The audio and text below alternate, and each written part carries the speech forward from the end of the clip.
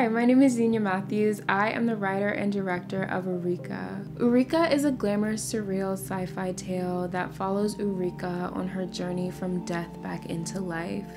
The origin of this character OURIKA that I have sort of reimagined, it actually comes from this French colonial story written in the 1800s about a real girl named OURIKA. The novel itself feels violent in a way that she hates herself and her blackness is seen as a sickness.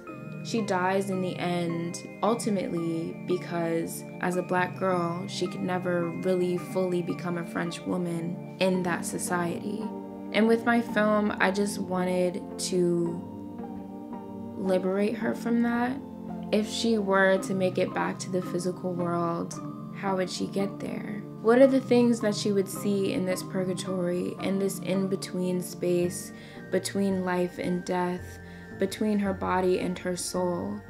I think the power of this film is that we are with OURIKA. I like representing those sort of emotional processes with that very physical and visceral process of the body.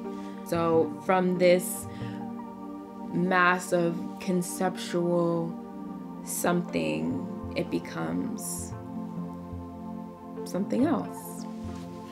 There are a lot of elements of science fiction and a lot of elements of surrealism that sort of work together to tell this tale about rebirth and liberation.